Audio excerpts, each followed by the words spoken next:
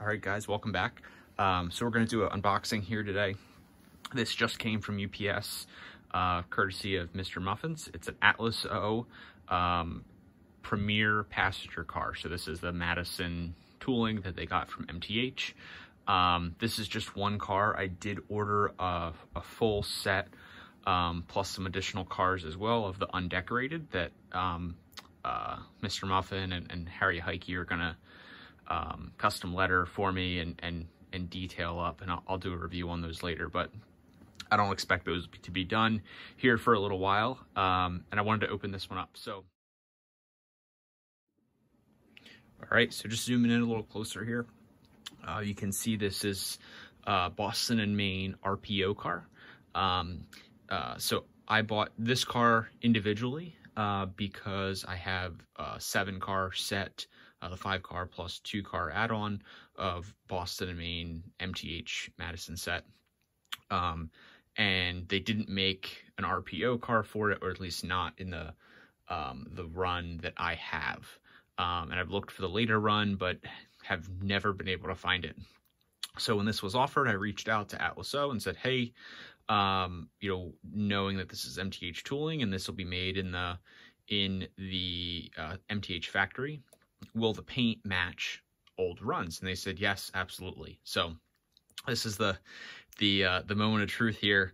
I'll pull out one of the other cars. We can put them side by side and let you guys be the judge. So it might not be perfect, but it is really close. Plenty close enough for me. Like I said, I know that there was 2 different runs done at these Boston and Maine passenger cars, and I have the original from 20 years ago. So just the fact that it's this close is pretty impressive. You can see it. I mean, it looks like an MTH car. So you've got the details here, where the diaphragms are. Great doors. They're a little stiff, but they do open.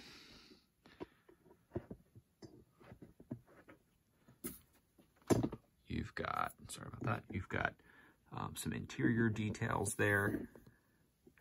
Again, these doors open and close. Like I said, they seem to be a little stiff. But yeah, overall, great looking cars. Look at the underside here. So you can see they've got the MTH inspection sticker on them. And these actually say Atlas O. Flip that over. I know some of the freight cars and things said MTH and then they stickered over it. These actually say Atlas O on them, so that's pretty cool. But like I said, overall, kind of to be expected. Meets my expectations. I didn't expect a perfect paint match. Honestly, I'm pretty happy with how close it is. That is really close, considering it's a brand new car trying to match to a car that's 20 plus years old. Obviously these have the improved coupler on there versus the old tab style. But yeah, overall packaging looks great. You can see on the end there, Atlas O Premier passenger. So let's run around the layout. I actually have a couple B&M steam engines that we can run them with. We'll see what we can dig out, but I'm thinking maybe we'll run them with the 3rd rail mountain. So thanks for watching, guys.